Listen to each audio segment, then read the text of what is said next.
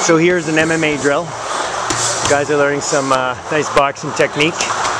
Takedown, pound and ground, maybe some positioning. So there's some more positioning. And then there he's caught a submission. So it's a nice way to train some mixed martial arts, the MMA training. Always moving around, trying to put all the different pieces of the puzzle together. Different punching, movement, evasion. There's a nice shot, a takedown, some striking on the ground. Wants to maintain positional control. There's some knee on belly, some strikes. He gets resistance on the ground, and he catches an armbar.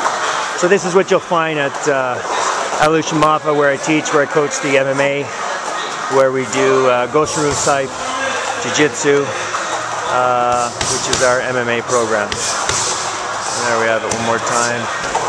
Nice little tilt, striking, positional control. Awesome for conditioning too. Fantastic.